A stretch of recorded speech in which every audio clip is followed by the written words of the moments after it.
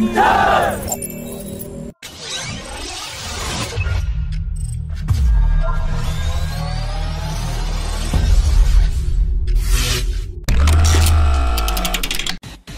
price of F-35A has fallen from $82.4 million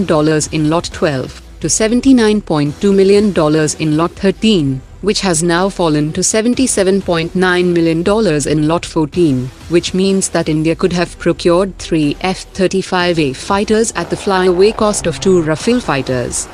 India is the only country in the newly formed Quad military alliance which is not operating the F-35A, and the US administration is still peddling its 4th generation F-21, F-15EX and F-A-18 fighter jets to India, and this will continue to make the Rafale fighter jets an attractive offer for India, even if additional Rafale orders can impact its military modernization plans. The Indian Air Force has backed the AMCA 5.5 generation fighter program, which will materialize in the next 12 to 15 years, when countries would have started fielding both manned and unmanned variants of 6th generation fighter jets, and even Pakistan might get the Chinese J-20 ahead of India's indigenous AMCA program. A customizable F-35A offered with the ability to integrate indigenous air-to-air and air-to-ground systems with license build agreement will make the F-35 an attractive offer to the Indian administration.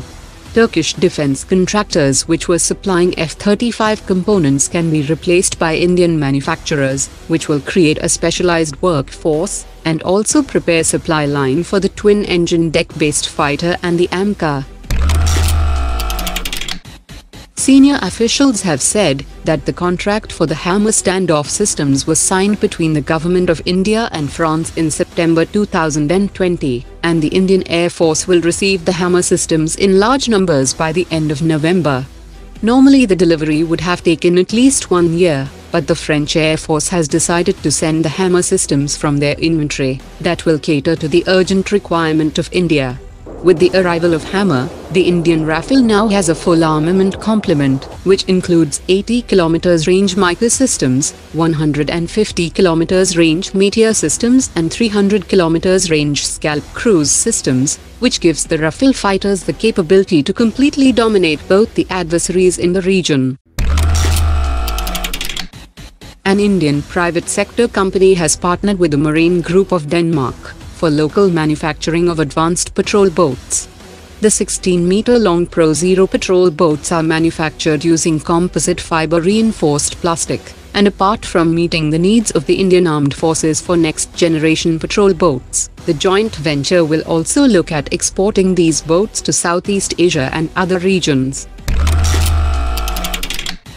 Pakistani government officials have advised their Prime Minister to take the matter of India US Basic Exchange and Cooperation Agreement in the United Nations, and said that the agreement is a challenge to Pakistani military assets as well as peace and stability in the region. Pakistan is also planning to request China to call a meeting of regional countries and discuss a counter-strategy to this agreement, and even raise the matter in Shanghai Cooperation Organization.